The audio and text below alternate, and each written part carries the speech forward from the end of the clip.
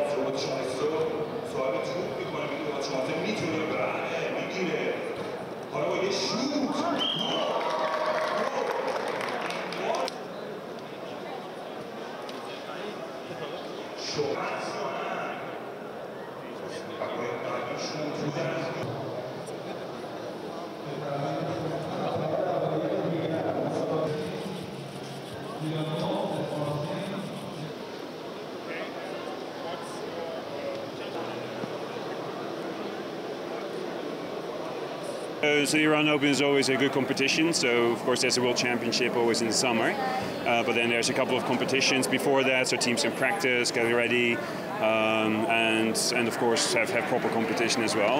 And Iran is good because there's teams from all over the world, so you get to try to play against different teams, kind of see how they develop, and it's very good to prepare for the World Championship.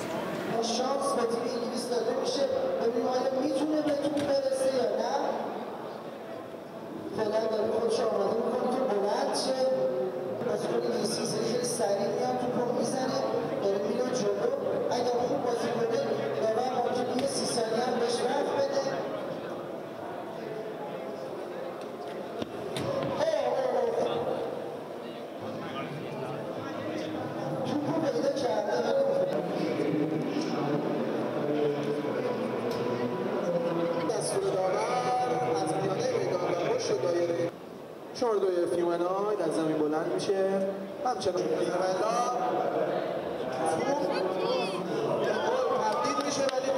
Right now we are at the standard platform league. This is a competition where all robots are the same and they have to play soccer against each other. However, every team can add its own software. And this means that every team has to focus only on building the software, which makes it a more specialized version of soccer. And we can also work on things together because we have the same platform. Within Iran Open, the level of competition is pretty high. Most of the teams are from World Championships.